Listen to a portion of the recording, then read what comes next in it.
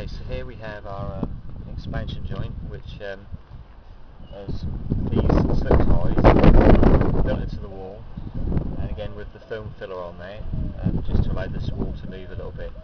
Now, if you just put these ties in, like I've seen lots of people do, and they just put it straight in and then build it in. Like that, obviously there is no movement allowed.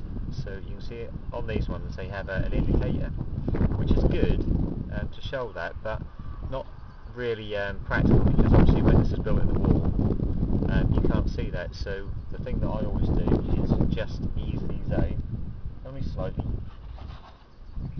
Just make sure they're in first all the way, and just pull them out about 5mm, and obviously build them in. That way, obviously you get a little bit of movement.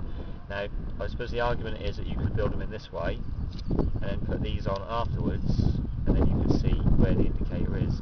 The trouble with that is, if you build these in first, these often go missing.